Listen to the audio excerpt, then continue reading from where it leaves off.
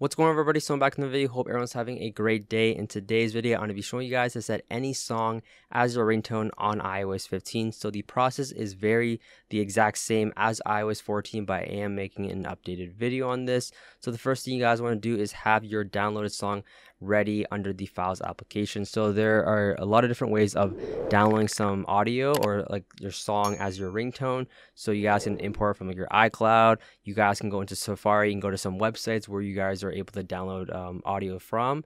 I can't really get into too much detail with that because it's against YouTube's community guidelines. So once you guys have your audio file ready to go, you guys see I have a couple right here.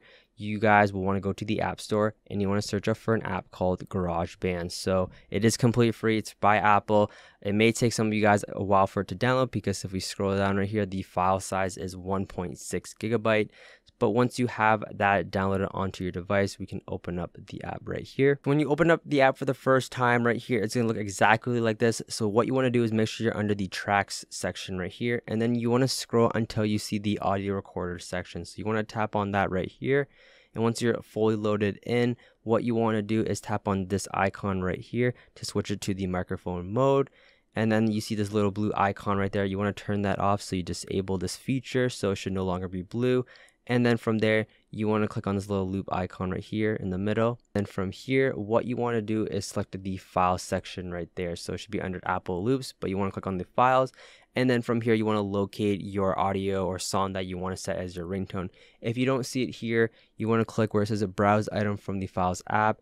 And there it is. So I'm just going to click on this audio. And then once you have done that, you guys are going to be able to select on it right here. And you guys can now drag it into the timeline. So you guys can adjust whatever you want with this. You guys can, like, if you want, you can delete a bit of the beginning. If you want part of this song at the end, you guys can do that. So adjust it to however you want.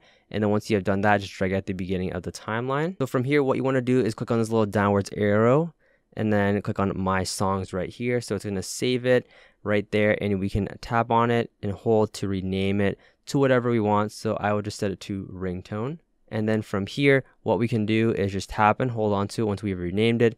Click on share, and then it's gonna give you a couple formats. We want to set to obviously ringtones, so we're gonna click on that. You can change the name again. I'm gonna click on export now. It's gonna export as a ringtone. Once it is finished, let's say ringtone export successful. We can do OK. So now we can back out of the application right here. So we can back out of GarageBand. We can now go into the settings application. We want to go into sound and haptics.